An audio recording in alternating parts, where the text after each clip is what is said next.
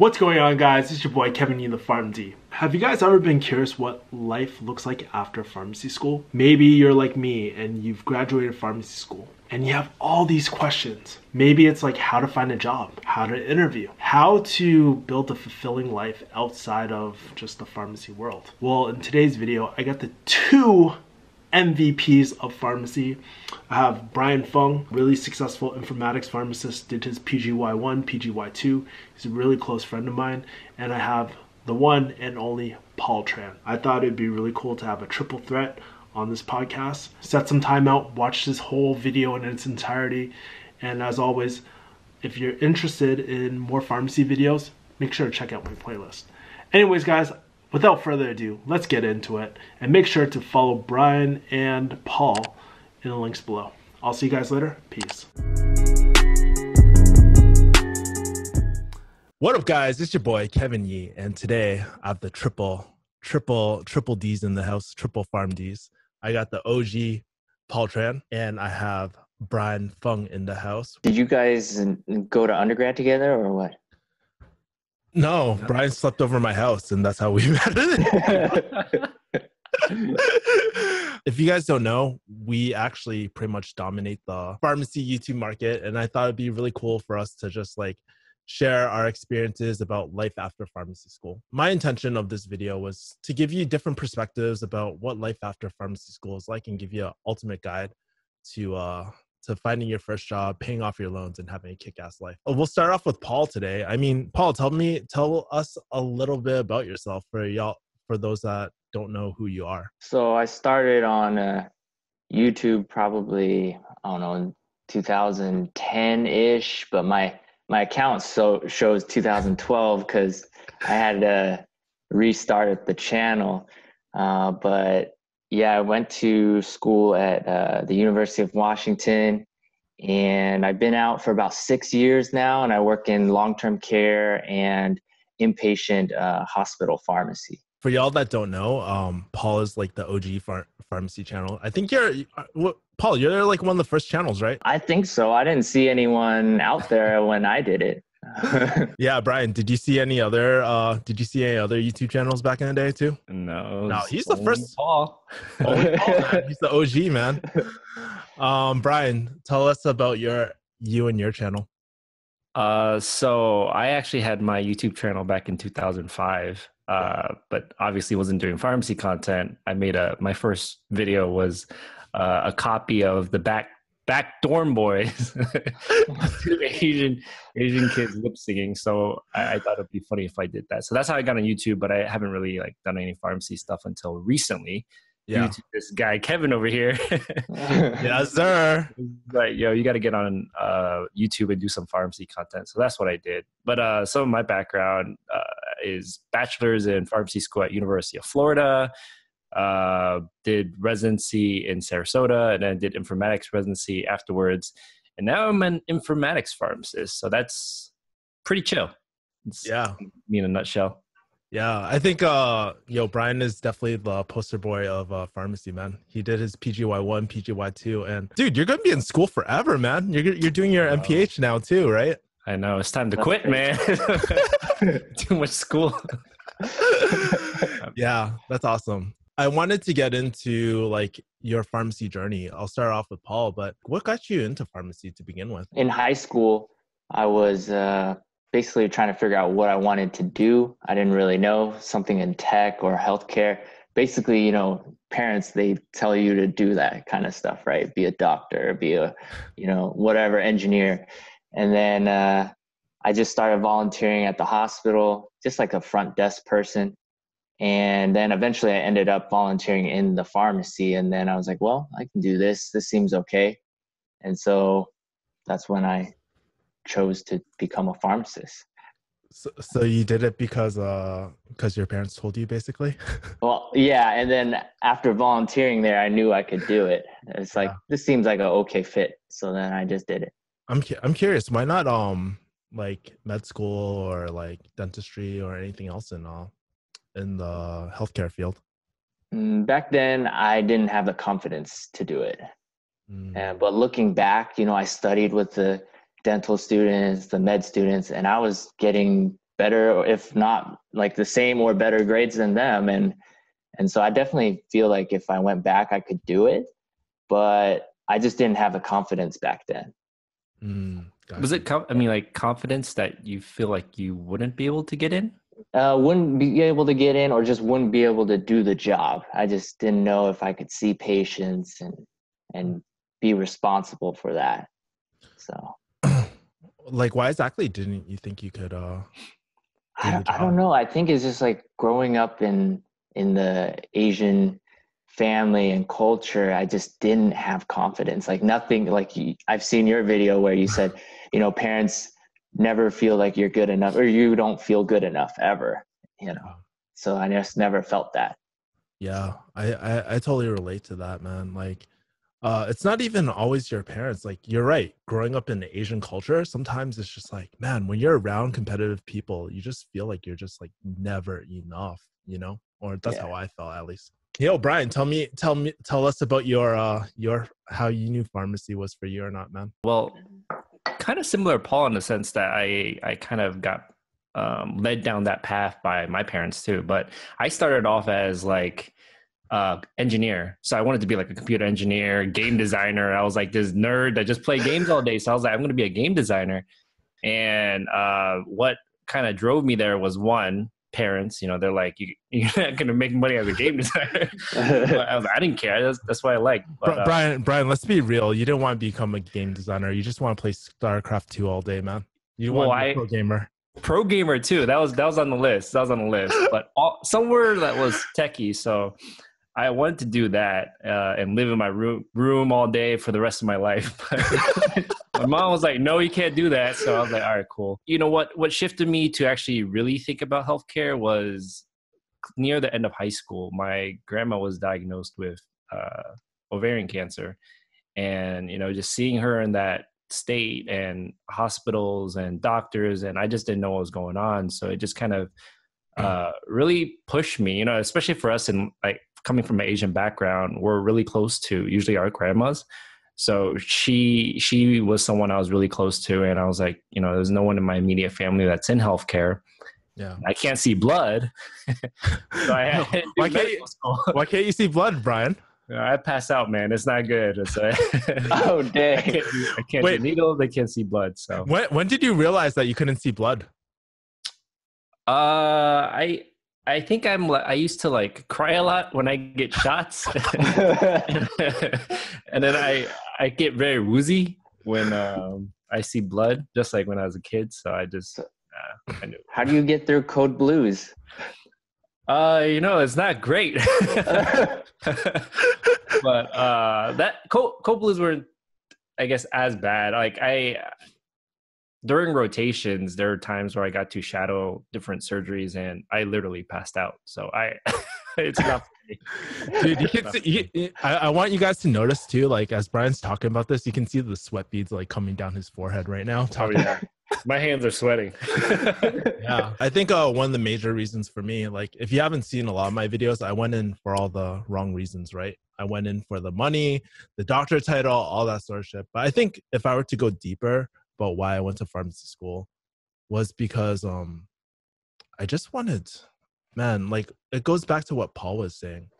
Like I just wanted to prove my dad and make him sort of proud of me and do something more, right? I went in thinking that I would do engineering and stuff, but I mean, somewhere along the way, I was just like, you know what, it would make my parents a lot more proud is doing something like pharmacy. And again, like you, Brian, how you want to help your family. And I was just like, there's no one in the healthcare field for my family too. So I wanted to kind of be there for my family if anything happened, and that was a huge reason why I went to pharmacy. Let me ask you guys, I mean, what's a good reason for someone to go into pharmacy or not? That's a good question. I think that, if you've worked in pharmacy or volunteered in pharmacy and you enjoy it, then you should, go to pharmacy school. But if you are just going in for the money or just because people tell you to and you have no idea what it's about, then I think it's a bad idea. Don't do it. AKA don't do it for those reasons, man. Yeah. I think it's a hard question because like it's hard to know you know what you're truly passionate about. Even going through pharmacy school, the lines were always blurred for me. Like, what is pharmacy? Like, as from my school, they focused a lot on clinical stuff. So part of the time they were teaching us to like diagnose. So I was like, this is pharmacy? And I was like, so it's kind of blurred nowadays. Even if like you're going to as a nurse practitioner or PA, it's like, how do you know that you love pharmacy? So I kind of struggle with that question, but it's hard. I think like Paul said, if you maybe shadowed in a pharmacy or have volunteered or something, and that work feels right to you, then sure, I think that might be the way to go. But I'm not sure how best to answer that question. Yeah, I think Paul actually gives great advice for that, just to really talk to people who are in it and living it. Let me ask you, how old were you guys when you decided to actually do this, to go into pharmacy? For me, it was probably my freshman year in college that I just decided. Yeah. But I had experience in high school. What kind of experience did you have like in high school? So I was in the hospital doing the front desk work, and then that volunteer coordinator linked me to a pharmacist at an independent compounding pharmacy. And so I was just basically the cashier there and got to see how they worked, and I enjoyed it there. And then I was also a computer tech intern with the city, and basically I was just putting together and taking apart computers all day during high school. So it was going to be either in the tech field or healthcare. I wasn't really sure. But then when I started my freshman year in undergrad, I decided to go pre-pharmacy. Yeah. What made you go pre-pharmacy instead of like doing something like bio or something like that? I don't know. I guess I liked when I volunteered there. I enjoyed it. So I went that route. How about you, Brian? Probably like very similar, Paul, that aspect too. It was high school, with the whole grandma issue. And then freshman year, I got in there. That's what it is. It's a blur, man. It's a long time ago. and I just came out as an informatics pharmacist, I was just gonna say, like, but in high school and in undergrad, there was very little information out there at the time to how to get into pharmacy school. There was like nothing out there, and but I did use that student doctor network at the time. Student doctor network existed back then, like when I think it did, but it was pretty new. Yeah. So it's so crazy. People don't like. I think people forget how old we are. Like, dude, when we were born, there was no Google like that, right? I think I was 10 when Google came out. So that can tell you like how like new this like technology was. And why you gotta date us, Kevin? Oh, shit. I don't know, man. But yeah, I think it's like really like, especially back then, it was just really hard to figure out to see if something was for you or not. I mean, at the same time, you're like, I was like maybe 17 and I was still trying to figure out my life, and it's kind of hard like at that point to determine like a career that determines the rest of your life, man. So let me ask you guys, like, fast forward, let's not talk about pharmacy school. I'll get PTSD talking about that. But do you remember that feeling when you actually were licensed? How was that feeling? I actually remember that day because I was at the long-term care pharmacy and it was, I think, midnight. And the reason I was there late was because they just rolled out the new software system where we do all the order processing. And I just checked online and I was like, oh, I just got licensed. Yes. And then my boss was sitting there and I was like, do I get a pay bump now?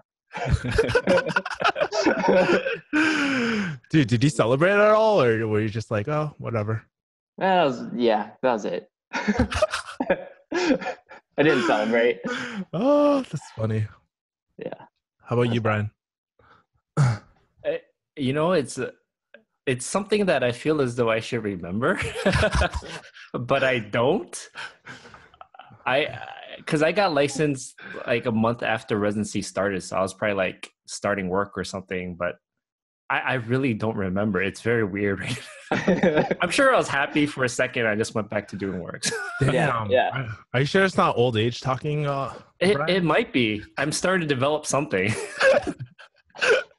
That's so funny. I remember like it's so funny because I just moved to California at the time, and I remember my dad calling me and he's like, "You got something in the mail."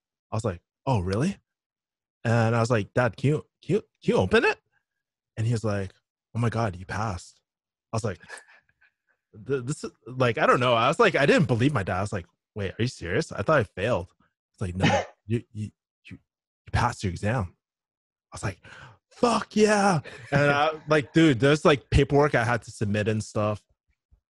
And I remember like my dad, I was like, "Dad, you need to overnight this shit to me like right now. I need to make sure that I get like I send him all my paperwork." So like, dude, it felt so good. You know, it felt like I hit this huge accomplishment. I mean, I know to you guys it didn't feel like anything, but Well, but you're from Cali too. Like Cali exams, everyone knows like hard. I'm not from Cali, but yeah, I mean, dude, I'm not gonna lie. When I took my exam, I was just like, "The fuck is this? All this shit? I don't even know what. I don't even know what. Like, I did. Like, dude, I just made a lot of educated guesses on the exam and stuff. So, but I was like really happy that I I got it. And then I remember that day, like after I found out I passed all my exams, I remember just like shooting straight to like San Diego, and I was just like partying with all my friends. Party. Yeah, that's how I partied. Yeah. That's cool. I mean, did you guys once you guys like were licensed, did you guys have any like worries or anything like that or concerns? Or what were your initial thoughts when you first got licensed? For me, it was just at that time, it was actually hard to find. I didn't have a full-time job when I finished. So I was running on 2 per diems for probably 6 months or so. And then I got the full-time at the long-term care. So, so that was my main worry when I was finishing up. Let's talk a little bit more about that. I mean, how did you find your first jobs in like pharmacy? So I continued being per diem at the hospital I interned at. Okay. And my manager at the time, actually, she's not working there anymore, but she basically asked me, "Hey, Paul, when's your last day?" And then I was like, I was hoping to stay on per diem. And she's like, "Oh, okay." And that was basically that. I got to stay on per diem there. And I think they were kind of in a kind of a difficult situation at the time with staffing too, because I believe there was 4 pharmacists on maternity leave. And so they needed people. And so maybe I lucked out in that sense. Yeah. And then my other per diem job at the long-term care was through a Walgreens pharmacist who recommended me to the manager at the long-term care. And so that's how I got in the door there. Dude, that's awesome. That's so crazy. You had 2 jobs at that time. Yeah, 2 at the time. Yeah. Well, most people are trying to get one. Yeah. This is why. It's because Paul took all the jobs. Yo, Right. you want to know why pharmacy is saturated? It's because people like Paul are taking all your jobs. Yeah, right now I have 4. Damn. But I'm trying to cut back though for YouTube and stuff. Yeah, that's so crazy though. Like, if you know, when that person was like, "Hey, when's your last day?" If you made up an answer, that could totally change the course of your life, dude. Yeah, exactly. I was kind of thrown off when she asked me that. That's I don't know. I looked out, I guess. Hey, Brian, how about you? How did you get your first pharmacy job? I guess depends. First post residency or after farm school? Tell us both. Well, for I guess residency is just basically looking for residencies you're interested in and applying to them. But I think most people already know about like where my story is, where I didn't match. I didn't get my residency of choice. So basically, I looked at what was left and I just kind of applied from there. And thankfully, very thankfully, one of those hospitals was a place where I did 2 rotations at. So they kind of knew me already. And, probably similar to Paul, connections really matter. And they brought me in for an interview and got my PGY1 there. And then second year, very similar. There's not many informatics residencies out there. So I was like, there's not many to choose from. So I just applied to all of them. And I got matched to my Utah position. So those are pretty straightforward. And then the job afterwards was interesting. And I think it's a topic that I want to talk about a lot more to like students nowadays. And actually I was talking to one of my pharmacy students today about this, is like after my second year residency, I got offered 4 different jobs, and all 4 of them were very different. And I'll tell you why. One was at my original site. You know, they want to keep you on, obviously they invested in you. So that's cool. Great city, great opportunity, reputable program, right? Safe. The other one is my current position, which is a fantastic opportunity, but there's a lot of opportunity costs. Like it was in the middle of nowhere. So I have to weigh that. Great for career path, not great for everything else. And then the other 2 was back home where I was born in Florida. So I can be close to family and friends, but the pay wasn't great. The ladder and towards like career development wasn't great. So I was like, that would be family. So I had kind of 3 options: safe, career, or family and friends. And I picked the career development, and that's how I got that job. How did you go about making that decision though? Because I feel like that's a very tough decision right there. It is, but I think there is a lot of, so it's kind of like psychology or development in your formative years.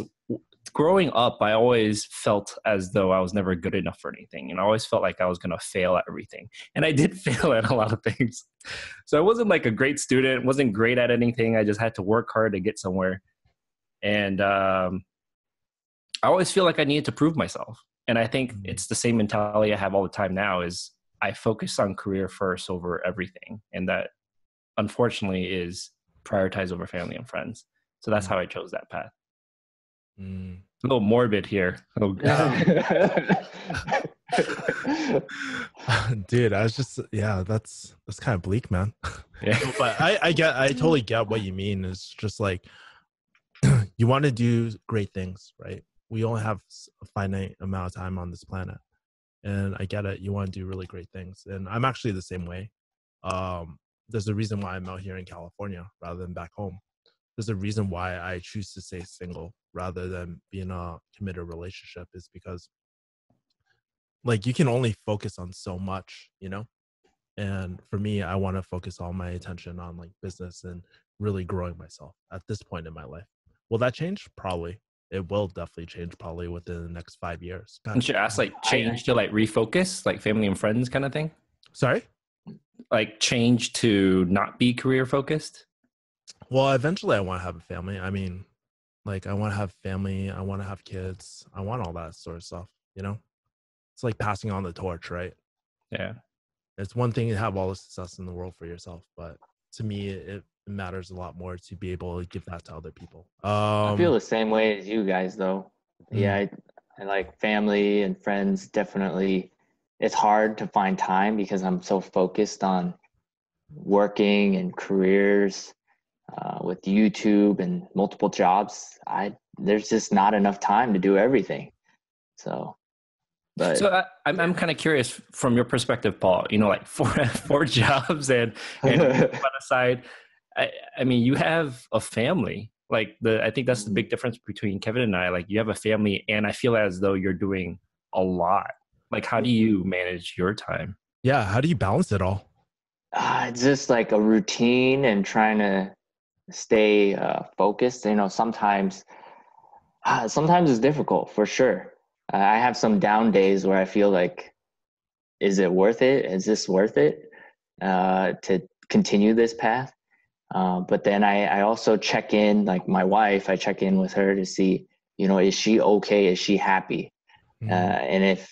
And she's always been supportive of what I do. And so, you know, I'm really lucky in that sense because, you know, I really don't have enough time to spend with her all the time. And, you know, working night shift and all these jobs and YouTube. So I'm really grateful for that. And my parents are very, they want to see me succeed and whatnot. And so, Asian parents, they'll let you, career is first, jobs first. So yeah, that's how I do it, I guess. Yeah. Sounds like one thing that I hear is that the way that you manage it all is like everybody, well, like at least relationship wise, everybody's on the same page as you. Yeah. Maybe, dude, Brian, maybe that's our problem. We just need to find people that are on the same page. Yeah, like being supportive of like what you do and stuff like that, right? Yeah, that's hard. 100%. Yeah, I think that's the thing that scares me too. Like, it's just that if I get into a committed relationship, I mean, there's responsibilities for anything. Just like if you take another job, there's responsibilities that come with that. And I think one of the biggest things that scares me is not being able to actually fulfill those responsibilities and kind of like feel like a failure, Even like speaking on that makes me think of like when I was in high school and college, and I used to think about this, like as we get older, we think of like people that can support us. And I used to always think at the time, like, you need to find a girl that will support you in everything you do, right? And so at the time I was like, girls may or may not support you, and they may come and go, but games will never leave you. so all I used to do is play games. StarCraft will never leave you. Yeah, man. You got your games with you. Unless it's WoW. You got to pay monthly for WoW, and if you don't have money, then they're going to leave you. I used to play a lot of games, but I stopped when I started college. Oh, what kind of games did you play? I played not World of Warcraft, but Warcraft 3, I think. Yeah. What? Dude, Warcraft 3 is where it's at. All right, Brian. I'll just play WoW. Was it Counter-Strike? Counter-Strike. Yes. Yeah. Alt, baby. That's awesome. Did you play ladder, Paul? Warcraft 3? No, I didn't play that.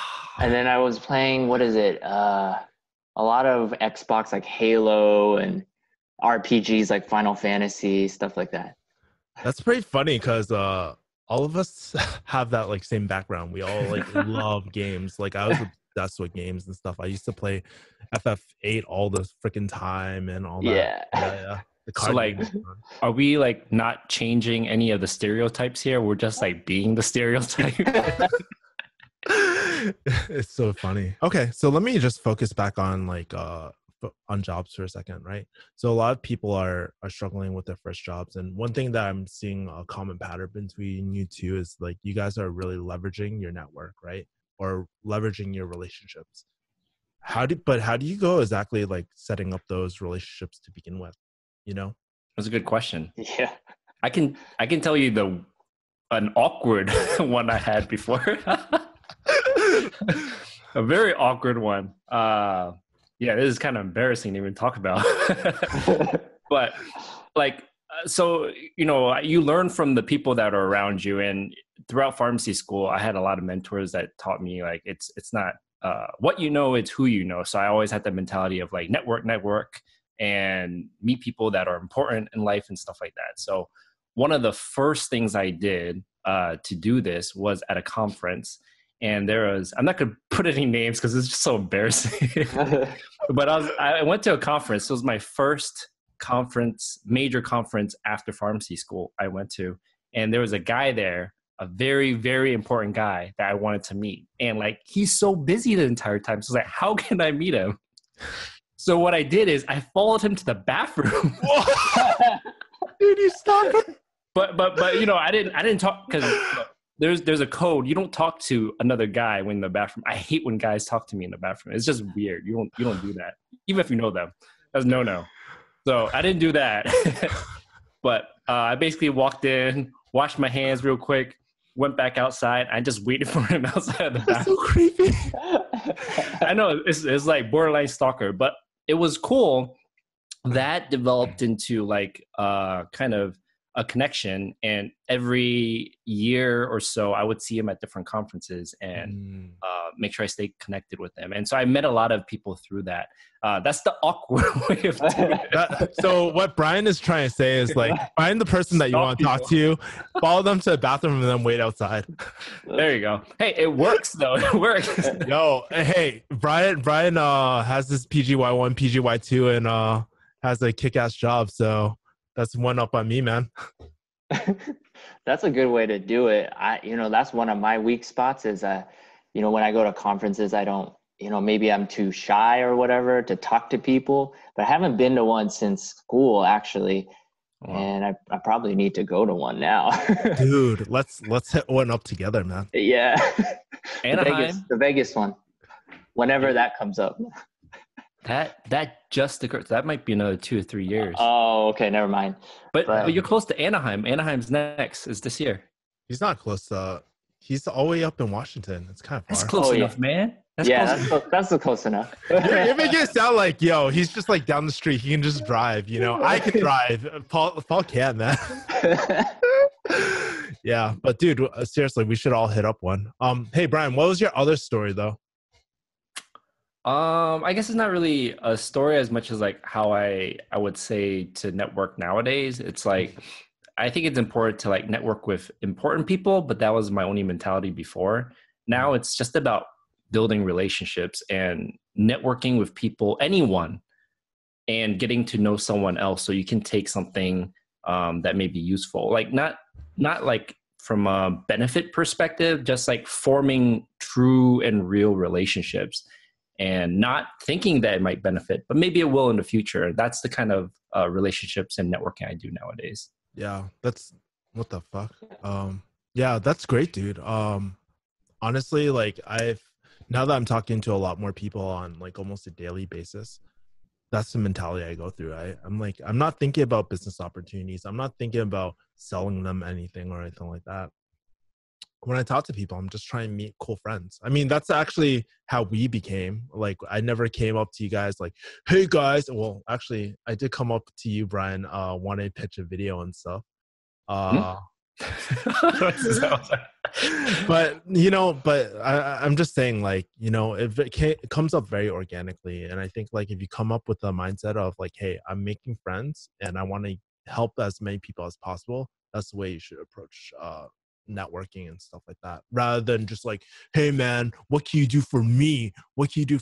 That's very sleazy. I just don't really vibe with those people. Paul, what do you think? Yeah, I agree, and that's how everything worked out for me. All my jobs I've ever gotten are through somebody. It's always through somebody. Like for my first job, this is kind of embarrassing, but I basically worked in like a sweatshop. I was working in for a company that basically made clothes for REI. And I was just rolling out fabric all day, like heavy rolls of fabric. And that was through my aunt. And then in high school, with that tech intern job, it was through my teacher. And then through undergrad, one of my professors hired me as a research assistant. And then during college, in the summer, I worked as a cashier at a grocery store, and that was through my cousin. Every single job has been through somebody. And then my third and fourth pharmacy job that I've added on were through classmates. So let me ask you, I mean, like most of us go through these interactions every day. We have friends, we have teachers and stuff like that. Yeah. But how do those opportunities come up? I mean, do you ask for them or do they just offer them to you? Well, usually, yeah, like what Brian was saying, like building a relationship with these people. And then I would just let them know that, hey, I'm looking for a job, or if you know anything, let me know. Or I just, through talking to them, I find out where they work. And I was like, oh, is there any openings there or whatever? And then eventually I end up in that position. And so actually the last jobs I got, I wasn't looking for extra jobs. They just contacted me and asked if I was looking. So Mm-mm. Yeah. Just curious. I mean, do you maintain those relationships too? Do you like check up on those people from time to time, or Yeah. what does that look So like? yeah, the ones that at me for the last two jobs, Mm. after pharmacy school, we just every now and then we get together for dinner, or we go to each other's weddings. That's the only time you see each other. But it's getting more and more rare. It's just basically through text or Facebook, social media, or just meeting up for dinner or happy hour every now and then. But Mm. it's becoming more rare, and I think it will become more rare because people are becoming pregnant and having starting families and whatnot. Let's say if you're to lose all your jobs tomorrow, Paul. Hmm. Let's say you want to continue pharmacy, you want to still work pharmacy. What would that job search look like? So I definitely would reach out to everyone I knew for sure that I've come across, like every pharmacist I knew, and ask them if they know about any jobs, and then of course I would just start applying blindly too on top of that. So and yeah, but then I would start maybe revisiting my resume and brushing up on my skills, Mm. and look at conferences to meet people and reach out to you guys. And then of course I just continue YouTube and maybe focus on that as well. Yeah. How about you, Brian? If you're to lose your job tomorrow, what would you do? Well, I kind of talked about it previously, but games that never leave you. So I'm gonna go back to Damn, he drowns out his games. drowns out his pain with games. Damn. Try to get on that Twitch Fortnite stream. You know what I'm saying? Yeah, get famous. But no, just like Paul, I think that's so important, just to like reach out to your connections. I think that's always the first place I start. There's always jobs out there, aside from the ones that are even published, or just like people looking to hire, and they want to hire someone they know already. So I'd always start with connections first. Yeah, I think that's like the warmest lead, and you get those the non-listed, the ones that aren't publicly listed too. Yeah, you're right. Quick question. How about like let's pretend for a second you get a job. The interview process. I mean, how do you guys prepare for interviews, or what is your interview experience like? Do you want to start, Brian, or? Yeah, I made you start so many times. I try to take your answer. You know what I'm saying? Yeah, whatever Paul said. That's my answer. Yeah, just agree. That's a good question. I think my interviewing skills have like kind of changed throughout the years. I bombed so many of my first interviews, no research, no nothing. So obviously, do research on the organization. What kind of research though? Like specifically, what would you research? So first off, usually just like the company, just the basics, how large that company is, the size, the location, like very bare bone basic stuff, what they do, what they believe in, their mission and value, very basics stuff like that. But what I like to do, and I learned these from like the admin residents, and I guess it's expected of them to do this when you're looking for admin residencies, is you do research on the pharmacists or the people that practice there. And I would go and like dig up all of their articles, like everything that's published or anything they've been involved with, projects, publications, presentations. And then during the interview, I'll bring them up. And then they always get like, how'd you know that? I'm like, yeah, that study you published in like 1985. He's like, what? But it sets you apart, So like, that's what I like to do to make those personal connections with people. And then the other thing is like staying up to date with any type of pharmacy issues, like the forefront of issues, like right now, like drug diversion, opiate crisis, 340B is huge, like all these other things, just being a little educated on those facts and then bringing those up if needed. That's usually where I start. Yeah, I think 2 points that I really like is that you really do the research, but not like specific research to show that you actually care about these people. and that adds that personalized touch. And then the second thing that you mentioned, fuck, I can't remember anymore. But yeah, that's really good. How about you, Paul? Yeah, I agree with most of everything what Brian said. Stole my answer. Everything that Brian said. And then on top of that, I like to just Google, interview questions and make a list, like the just standard ones. And then I come up with ideas like, I should say at least one example for each of these questions, just have it ready if that question gets asked. And then I kind of just practice a little bit so that, at the interview, I don't stumble through my answers so much. But then I don't practice so much where it just seems like I'm just reading off something. And then I came up with a question, was thinking when Brian was saying, research the pharmacists there and what studies they've done, how do students or how do people applying, how do they find that info? Like if you were to research that. That's a good question. LinkedIn. And this is like from LinkedIn is one. But I don't think there was LinkedIn when I was applying. I don't remember. Wow, Maybe this wasn't popular back then. I don't remember.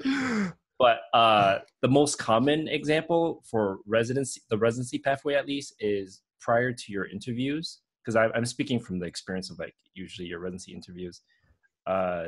They send you an itinerary of every single person that you're interviewing with. So you know who you're going to sit down with very specifically. And it's usually between 5 and 8 individuals. So then I just go in PubMed, Google, and I just search for everything. I see. So you kind of like try to be stalker. Yeah. It revolves around the stalking theme.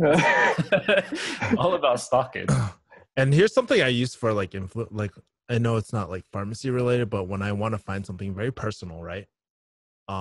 Sometimes I'll look at their Instagram too, because Instagram, this is one tip I always use. Like, sure, you can get to know someone on a very professional level, but when you get to connect with them on a personal level, that has a lot more connection. And Instagram is usually very intimate to most people. And they'll be like, oh yeah, I checked out this restaurant. I went on vacation somewhere. So you kind of can get in the mindset of what they like, things like that. And Paul, just to follow up on what you did, you Google questions and whatnot. After a while, what I like to do after every single interview I go on, I actually write down all the questions that they asked me for future reference. And that's a good idea. You notice certain patterns over and over and over again. Yeah. And then you put in an ebook and sell it to pharmacy students for like $50. Business thinking. Yeah. But dude, that's really great. Cool. I mean, let me ask you, what was your like first interview experience like? For a pharmacist interview? Mm-hmm. Pharmacist interview, yeah. My first one was with that long-term care, and it was pretty generic. So the questions were all very generic because I had no experience as a pharmacist, just, rotations.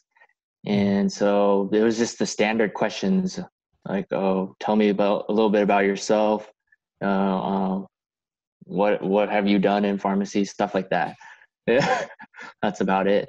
So I thought it went okay. And it was with 2 people too, not just the director and the lead pharmacist, but nothing special about that interview. It's just very generic. Were you nervous or anything like that? Yeah, I'm always nervous for interviews, but then once it starts and gets going, my heart rate slows down and I get into the flow. Yeah. After you pop a propranolol, you're good. Yeah. How about you, Brian? What was your first pharmacist interview like? Pharmacist interview? Mm-hmm. Yeah. Ooh, pharmacist interview. Like, so you're actually getting paid decent amount of money. Well, so not including residency? So no not residency. Yeah. I think it was, I I think I was very mature in my interviewing skills at that time because we just do so many interviews for residency. It was great. I am overly confident during interviews. Like I go to the, which is like good and bad. I think not, you don't want to be borderline like arrogant, but you want to be confident and assertive. And that's how I approach interviews. And I approach interviews by going to them and I say, what can you offer me? Like I'm interviewing you. And it changes your mindset because I was complete opposite before. I was like, please take me, please. And it made me come off very desperate. I stumbled a lot. I was just not confident at all. It just wasn't really good. So my mindset has changed a lot to be a little bit more assertive and say, like, there's a lot I know I can bring to this table.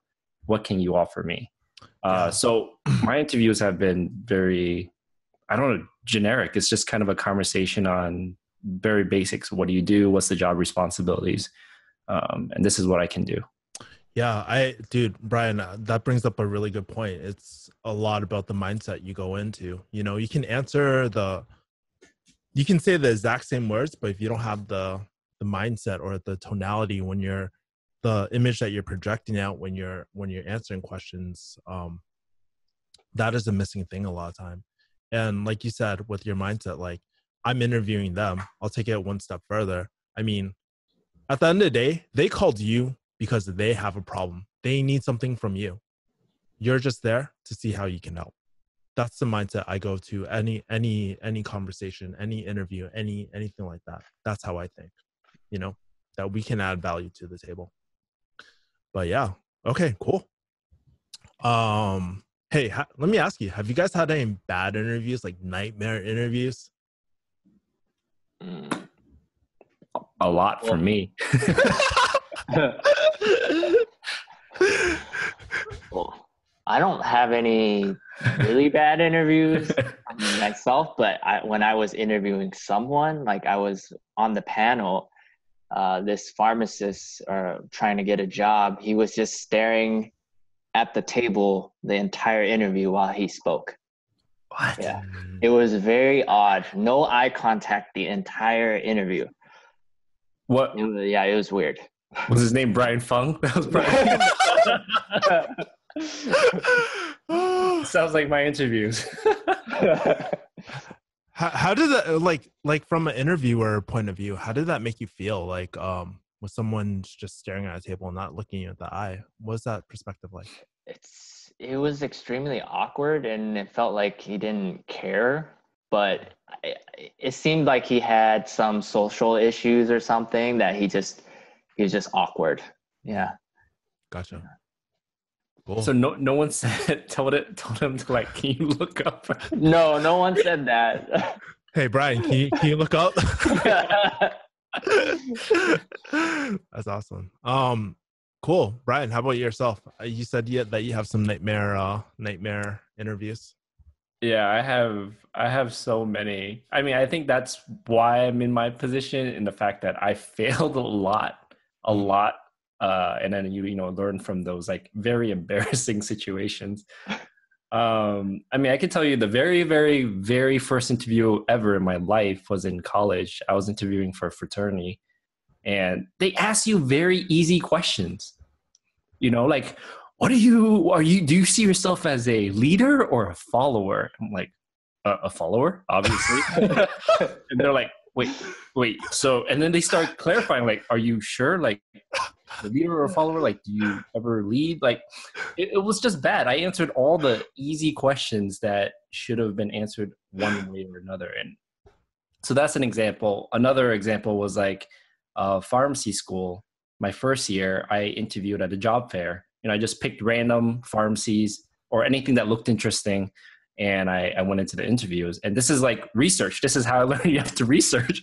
I had no idea what I was interviewing for. I was just like, whoever accepted my interview, I'll just go. So I walked into this interview booth and I was like, oh, hi, how are you doing?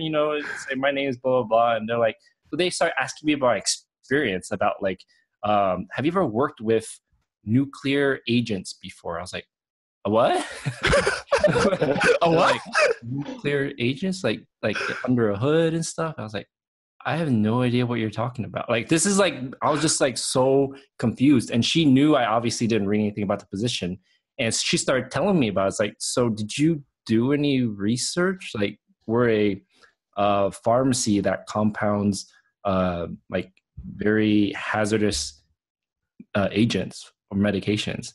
I was like, oh, I probably don't want to. Well, I didn't say it, but I was like, I probably don't want to be in this job. I was like, but it just was so awkward. And she was just like, okay. And she was just like, next time this is like within the first 5 minutes.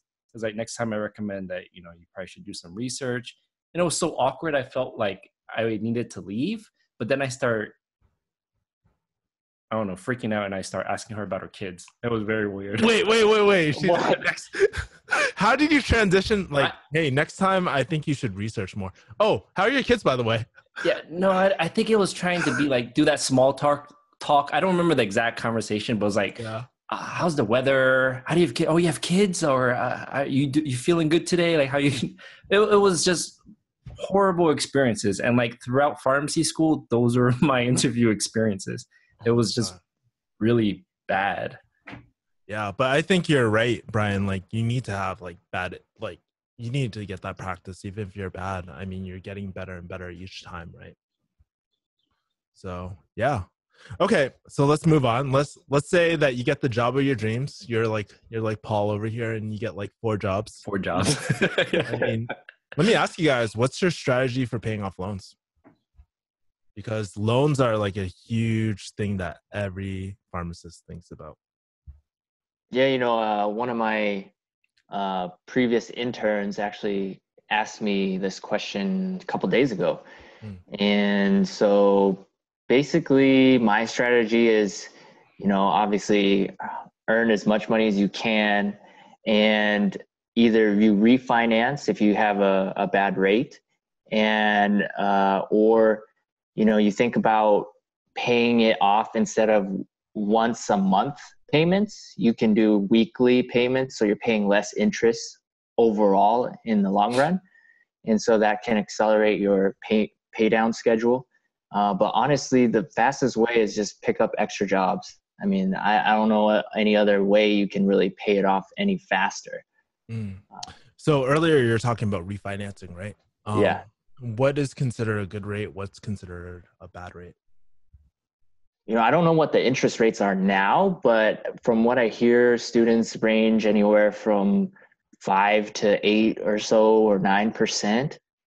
If you can get it. So if you're at 9%, obviously you should get it down to like 5 if you can. So yeah, a lot of so I just did research on it pretty recently, but like I think the federal ones are like anywhere from 5 to 6%, and then the private loans range all the way up to like 12%. Oh yeah, 12. Fucking private loans, man. So, dude, if you have a private loan like that's that high, you definitely should refinance. Yeah, that's really bad. That's really bad.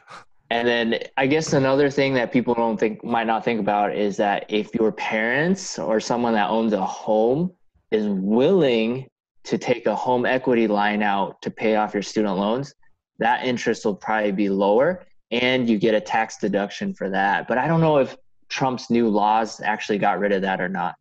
So, oh, yeah. That's actually really smart. That's interesting. Yeah.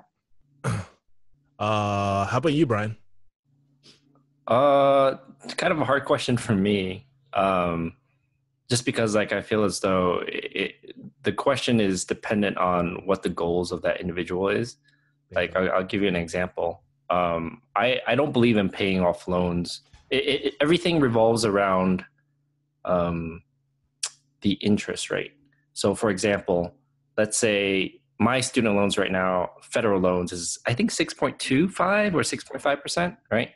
But you look at it something else, 6.5% is going this way. But then if you invest in the market, you can have upwards of potentially 7%. So then it makes sense to like pay off slowly on loans and invest over here. And it doesn't really matter what the length of time is, but you're paying it off in a way where you're still earning income. I'm not sure if I'm making a lot of sense. Yeah, Brian, your strategy is the same as mine. It really depends on the person. Like that's why I always ask 2 questions, right? or you fit in one of these two categories. Is your goal paying off as quickly as possible, or is it to make the most money on the long end? And one thing, but what you're trying to say is that your rate of the ROI, like the rate of return, is a lot higher than the interest rate on the loan. What Kevin said. That's exactly what I was trying to say. Yeah. But yeah, I was gonna go further and just add that like it depends. So there's the market, there's loans, but then there's like people like me that's going back to school, and then there's like 529s. So like I know I'm gonna dump all this money into college, so I started a 529 so I can work on that too. So I think it depends, like house, mortgage, are you getting married, are you buying a house, are you buying a car, are you going back to school? All these other things factor into how you should target federal loan repayment or repayment of loans. let me ask you, for 529, right? That's a post-tax dollars, right? Yeah. So you're using your paycheck money, and you get like a tax, I can't think of the word, but yeah, that's awesome. Yeah, there's I'm not gonna talk about 529s. There's a lot you can say about 529s. Yeah, that's awesome. Yeah, so it really comes down to those two things. I'm guessing, Paul, you're more the type that wants to pay it off as quickly as possible, right? Yeah, for me, that was my strategy because I wanted to be able to have more basically borrowing power when I purchased the home. And I guess that's kind of the thing here. Yeah, I agree with you. Like, what's your ROI? Obviously, if you have a 12% interest rate, then you probably should refinance or pay that off fast. And then for me, I wanted to be able to, look good for the bank so that I could buy a home. And that's the problem with that person that contacted me a couple of days ago is her loan repayments are, I think, over $2,000 a month. And she was struggling just to even save for a down payment on a house. And that was her main goal. And so I tried to help her out and figure out how to pay it off faster. But yeah, I agree with you. Yeah, there's other ways to look at it, long-term repayment. If your interest rate is low, then it's probably better to invest. Yeah, and I think it's also contingent on a few things that you actually keep your job, right? If we're going Brian and my route, like, dude, that's if you keep your job and you actually stay in pharmacy. If you find out 2 years that you freaking hate it, then that strategy doesn't work very well. Yeah. But yeah, for me, definitely, I like the way I think is just like, hey, I would probably pay the minimum on my loans and figure out how to make more money on the long end. But that's just me. Some people just can't sleep at night, knowing that they have debt. Okay, cool. So these people are paying off their loans. I mean, let me ask you guys, do you guys ever have thoughts about like changing careers or maybe switching out of like pharmacy altogether? I'll let Paul go first, and I'll agree. And Brian will be like, yeah. That whatever Paul said, that's my answer. Well, I thought about it, but just like thinking about the ROI, right? Is it worth it to switch to something else? Is there something I could get paid more at? It's hard for me because I can't think of a lot of things that could pay me more based on my age and like how long it would take me if I changed careers to make up for it. Yeah. And so that's what would hold me back. And like if I've seen a video from Brian about going to medical school, switching. It's just like, if I did that, it would take me so long to break even from where I'm at now. And so that's one of the things. And then, but if I were to switch, it would probably be, be an entrepreneur, of course. Yeah. What kind of entrepreneur? Well, right now I'm doing that YouTube thing and DIY building and stuff. So I'm hoping if I did that, I would try to start expanding on that, working with sponsors and and maybe starting an Etsy business, selling whatever I make. Huh. So Hey, I'm kind of curious from the both of you. I don't know if I ever asked Kevin this question, but like it helps get a sense of your personalities, and it's one of the things I ask people when during interviews, like when I run out of things to ask, I ask them that question. yeah. They're like, "Do you have any questions?" Oh, yes, I do.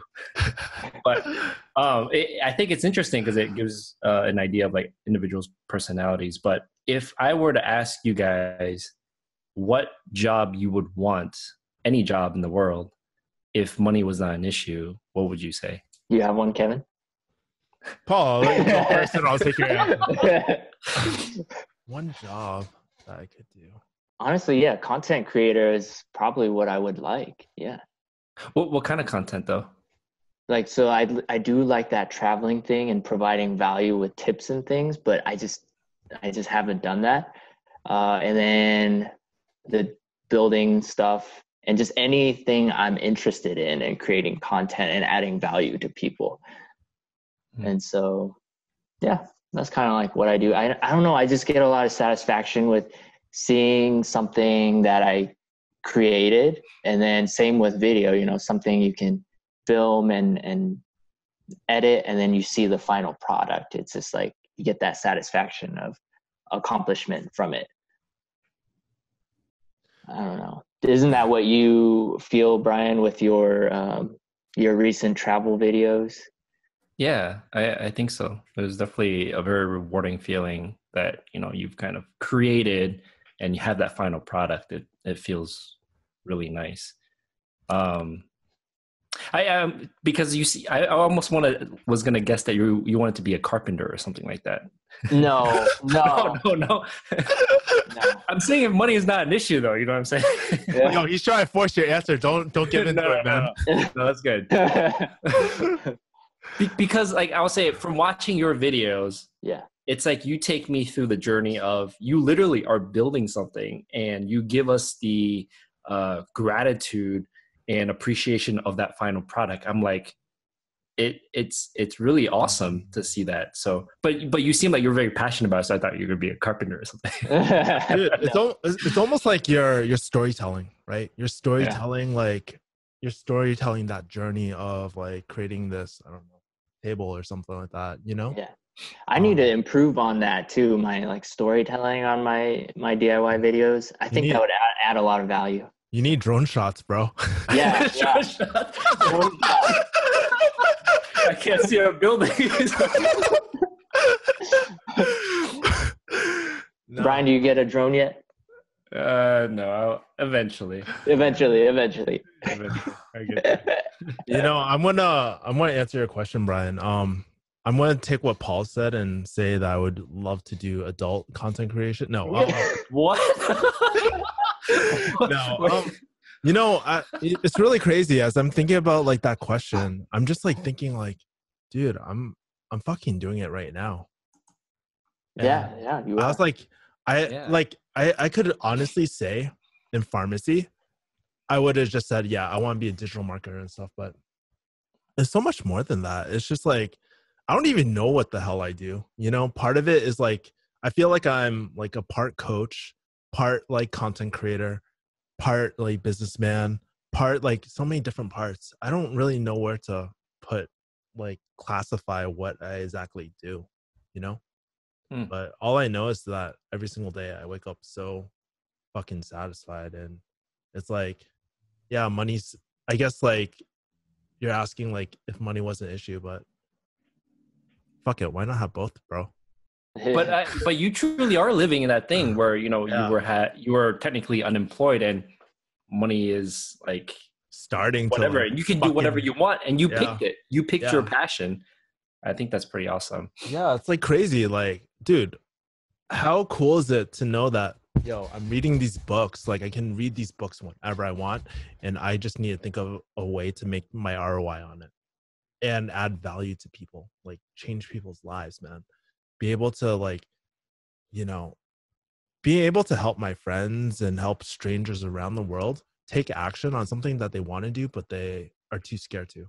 That's the best feeling in the world. It is hard to break into the adult industry. For sure. Yeah, you know. Brian, you know a little bit about that? Maybe we should do No, a G4P. I'll tell you quickly mine, and I always cheat with my answer. I have 3. I want to do Wong Fu, bro. Oh, that's a newfound one. I wonder if I can't remember if it's part of it. Yeah, it's kind of part of it. So there's 3, and I was thinking very traditional roles. This is before I realized the whole world of entrepreneurship. But dancer, I love dancing. Motivational speaker, because like just to like inspire so many individuals is amazing. And then the third is stand-up comedian. Those are the 3 things I would love to do. Hey Brian, I would love to see your TED talk on adult dancing. Adult dancing? You said you were interested in dancing and motivational speaking, man. Wait, how's that factor into adult dancing? All right, we're getting like X-rated here. You're gonna get fired. No, but you know what's really interesting? Like, let me bring it back a little bit. But like, I think life after pharmacy school, I think what we're all doing, like, kind of in our own way. I think one thing that we're doing, like with YouTube, is actually really investing in a high income skill, and we're all we're very similar in a way that we all create videos, but we're all investing into other high income skills that are different as well. Yeah. Well, like, you know, I was thinking about that when I started YouTube in college. It was like undergrad in 2005, I believe. But all those videos were not pharmacy related. They're just stupid stuff. And then basically... You're saying like people thought you were crazy? Oh, yeah. So when I was doing YouTube initially, people thought I was pretty crazy or weird or whatever, and they just made fun of me for doing it. And same thing when in pharmacy school, actually, you know, people just thought I was weird. Really? But yeah, even when I started pharmacy school, it was just like people just thought I was kind of weird.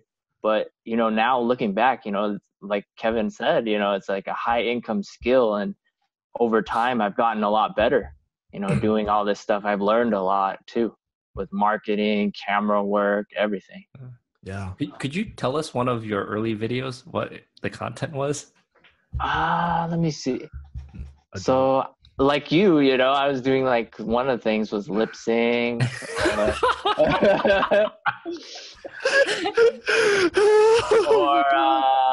let's see, what else was there? Wait, can you tell us the song you lip synced to? It was a made up one. Huh? But it was a parody of Justin Timberlake's "Sexy Back," but instead of "Sexy Back," it was "Healthy Back." We're bringing healthy back. Oh, gotcha. Yeah. Yeah. Because we were doing that channel was more like health geared, because I was trying to build something for my admission to pharmacy school. Huh. Yeah, I was basically in my interview, I was telling them, you know, I started this social media, like health information, trying to target the younger demographic in living a healthier lifestyle. And they were like kind of like really intrigued because it was so new at the time and no one really did that kind of stuff. Yeah. So maybe that set me apart on my interview. I'm not gonna lie, Paul. You don't seem like the type that would lip sync to me. You'd be the last person like to do it, you know? Yeah, that's pretty funny. Do you still have the video? It's private now. Yo, make it public, man. Yo, if this video gets no, dude, that's awesome. Actually, it wasn't even lip sync. I was actually singing it. Because it was the parody. Yeah. Yeah. It's that kind of stuff. It's interesting. That's good. I learned a lot about you, Paul. You said lip sync. Actually, you know what's pretty funny? Brian's lip syncing video. I was checking out your content recently because I was trying to prepare for this. But your lip syncing video is did I think 40K or something. You can Brian? see it? Yeah, I checked it out the other day. Oh, I need to go watch it. On my channel, you can see. Oh shit! I better download it before he hides it. But yeah. Well, it's public, but it's supposed to be blocked in all the countries. Oh really? I'm not quite sure. I just went by most viewed, and that's your most viewed video. Yeah, dude, that was like, so this is 2005. It used to be so insane. 2005, that video in 1 week hit 35,000 views. Yeah, Wow. it's really crazy. But yeah, that was huge back then. But Yeah. we just got trolled in all the comments. That was it. So on the trending page then, huh? Yeah, there was nothing back then. That was back when like you can watch all the videos on YouTube though. I see. That was crazy. So yeah, let me transition this. I mean, let me ask you guys. I mean, we all have YouTube channels now, but I mean, and Brian, I know you talked a little bit about why you started a YouTube channel, but Paul, like, dude, I would love to know what made you start your YouTube channel. So the reason why I started the channel was because I saw like a problem when I was applying for pharmacy school, and I was trying to create value for people because, when I first started the health information videos, it wasn't really catching on too much, probably because I didn't know what the heck I was doing, and I was learning from that. And so I knew that if I had this same problem, that means probably a lot of other people are struggling to find the same information I was. And so I just made those videos to help other people out so they could find out how to get into pharmacy school easier. Because there's just a lot of things that the counselor didn't even know, the pre-pharmacy counselors. So yeah, that's basically why I started the channel. So of helping people. Yeah. That's awesome. How about you, Brian? Why I started YouTube? Yeah. Well, I started YouTube initially. I have no idea why I started my first thing, but we just created the account just to record that Backstreet Boy video. And then so I was not definitely like altruistic like Paul. I wasn't trying to help people. You're trying to get famous, son. Yeah, I have no idea. But we didn't even think we would be famous. We were just like being stupid. We were like freshmen in college. We filmed the video of us lip singing. And then throughout the years, it just became kind of like a personal journal where we documented like family events, like friends during college. So a lot of my original videos was us playing pool because that's all we did back in undergrad. And then you have some dance videos too on there. Oh yeah. So I like dancing. So I recorded myself dancing a lot. Yeah. So none of this is like altruistic. It was definitely not about helping people. It was just about kind of documenting though your life, right? Yeah, that was kind of it. Yeah. And then when did you start really taking it more seriously and knowing that you wanted to do something like that, like YouTube? After talking to you, man, because we were both talking about Paul at that time. We're like, yo, Paul disappeared off the pharmacy content. We're the next generation. It's so funny. Yeah, because you disappeared for a while, Paul. And I was just like, right? Yeah. And, I was just focused on working and, I got married and all that stuff, family stuff. But now I'm refocused back, trying to restart it up. What made you want to get back into YouTube, man? Because you took how many years did you take off? Oh, probably 3 or 4 years from the pharmacy channel. And then I would say only a year and a half ago, I started that DIY one. Mm-hmm. So I don't know. I just think my life stabilized a little bit and then I restarted. Yeah. That's awesome. Yeah, dude, Paul, I wish I was like you, man. Like, I wish I started back in the early days, like, because I'm actually quite late to YouTube. I only started creating content, like consistent content, around 2014. So that was pretty late. Sure, I have like some personal videos and stuff on there, but man, I really didn't start. And I think one of the major reasons why I started was because even though we're very alike, we have very different personalities. And I kind of want to show my take on something. And at the time, like all my friends were shooting YouTube videos. I was like, dude, let's shoot something, but I don't know what to talk about. And just pharmacy just popped up in my mind. So I just started talking about pharmacy stuff. Yeah, that makes sense. That's our niche. That's our niche, man. Yeah. What do you guys see oh, sorry. What are you saying, Brian? I was just curious. Did a lot of it get influenced from like you living with Joe and stuff? Oh, for me? Yeah.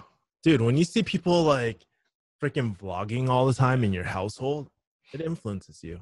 That's why, like, the people around you like really affect the person that you become.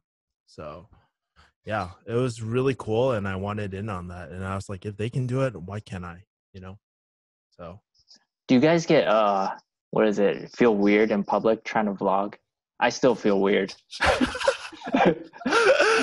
not Kevin does it. Sometimes it depends, like I try not to be like Logan Paul obnoxious and stuff, but I don't really have too much fear of like vlogging in public, but sometimes I get it, especially around bigger creators. I see. Yeah. I'm surprised because like you see some of Kevin's vlogs and he's like in the middle of a coffee shop. There's like so many people. He's like, "What's up, guys?" Yeah, that's true. Yeah. It's awkward to me. I can't vlog in public. Really? Yeah, I rarely vlog in public. How we gonna vlog at the pharmacy convention, man? Well, I usually go off like to the side. It's usually not me talking. I just like capture someone else talking. So, I don't know. Vlogging is weird, man. It's just like it's hard. It's kind of weird too because like some people don't want to be in your vlog, some people do, and stuff like that, and it's just like it just like I don't know, like when you're creating content and you have to constantly worry about that sometimes gets in the way, So I think that's one of the major reasons why I kind of stepped away from vlogging so much, because there's people like, I don't want to be in your vlog. I'm just like, oh, goddamn. So I have to scrap that footage and all that sort of stuff. I respect people's privacy, but I just rather not deal with that whole thing. So I just stopped vlogging. Oh, is that your friends or just people in public, like random people? Sometimes it's friends. Like I always ask people before I start vlogging, hey, do you guys mind being in my vlog?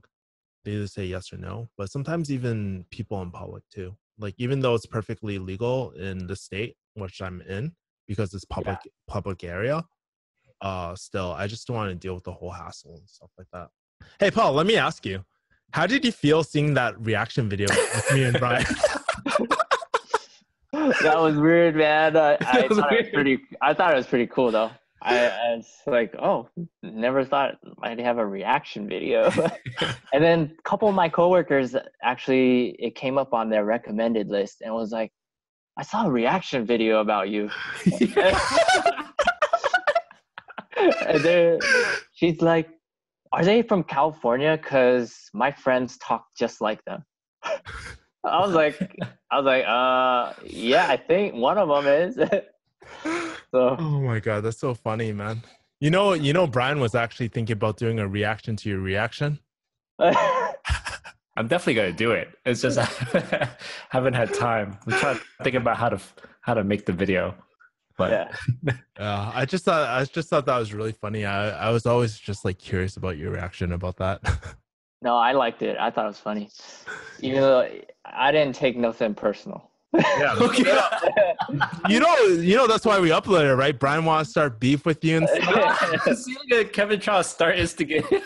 Hey, maybe you should have been talking crap and about Paul, man. Okay.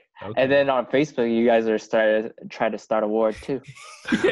No, I wasn't. It was Brian. I just tagged Brian. Okay, I was just trying to show you the truth. What we need to do is get Mimi into action.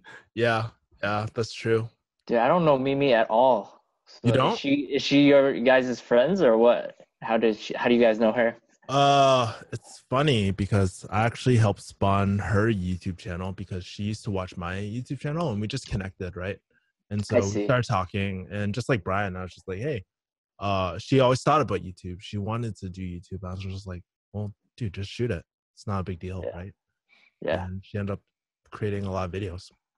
It's crazy. I think her channel is bigger than mine. Really? I don't think so. No, I think so. I think so. Hold on. Let me see. from your guys' standpoint, do you think it's easier for like Asian females to do YouTube than Asian males? Huh. Whatever Brian answered is. Yeah, I think like it's the thing with social media. Like everybody likes looking at girls, right? Females like looking at girls, males like looking at girls. Just social media wise, I think it's a lot easier for them, you know, in certain ways, right? Yeah. But yeah. What do you think, Brian? Yeah, I think for sure. I'm kind of curious too from both of your channels is like I've always wondered why my demographics for my YouTube channel is actually like 60% guys. Mm. And I'm curious if that's why like maybe I'm not as popular as girl YouTubers from that perspective of like it's especially in pharmacy, like because pharmacy is more heavily dominated by females. Yeah. They want to watch a female instead. Maybe I just need to wear a wig or something like that. Brian, I know that clickbait isn't working for you, man. No, I have no clickbait. I need to get some clickbait from when I go to LA. It's clickbait. I'm going to look at my demographics right now. My DIY demographics is a 60 or 65% male and 35% female. Yeah, I'm 60% male, 40% female. That's interesting. Yeah.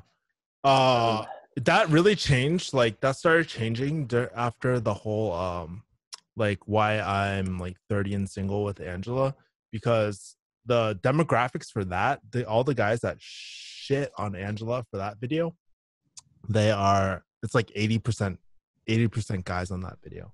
So I think I probably have I have a little more female viewers than I think I am. It's just that one outlier that's screwing everything up, all my metrics.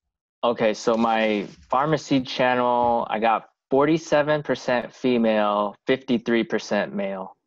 Wow. For this year. I just looked at this year's demographics. Sweet. That's very interesting. Like I'm very curious as to like why certain people are drawn to certain content. If you think about it, like all of us have pharmacy content, but what draws a certain why do I have pretty 50-50 split, you know? I don't know. Well, I think it's our personalities too, right? People will gravitate toward people like them. So for Asian males, they're gonna probably gravitate toward us more, rather than Asian females probably toward Mimi. Mimi is probably like really heavily dominated. Like hers is like mostly female. Her demographic. Yeah. And her channel, I think, is like 50 subscribers away from mine. Like she's gonna surpass me very quick. And she doesn't even post, son. She doesn't even post. Why are you making me feel bad, man? Hey, it's not about the numbers. That's all we learned about, right? It's not about the numbers. It's really like at the end of the day, it's never about the numbers because like you just need your 1,000. But it really is. But it. That's your ego talking, man. That's your ego. Just like how you're trying to call out Paul, man. Start YouTube drama. All right, so man, dude, I can't believe we've been like on Zoom for about an hour 30, man. Anyways, guys, I would recommend you guys following Paul. Fuck, I just blanked out on your name, Brian. Paul, Brian, and, yeah. So guys, make sure. I know this is so embarrassing. So guys, make sure that you follow Paul, Brian, and me. Subscribe, and let us know if we do another collaboration. What kind of things are you curious about? Let me know in the comments, and we'll see you guys later. Peace.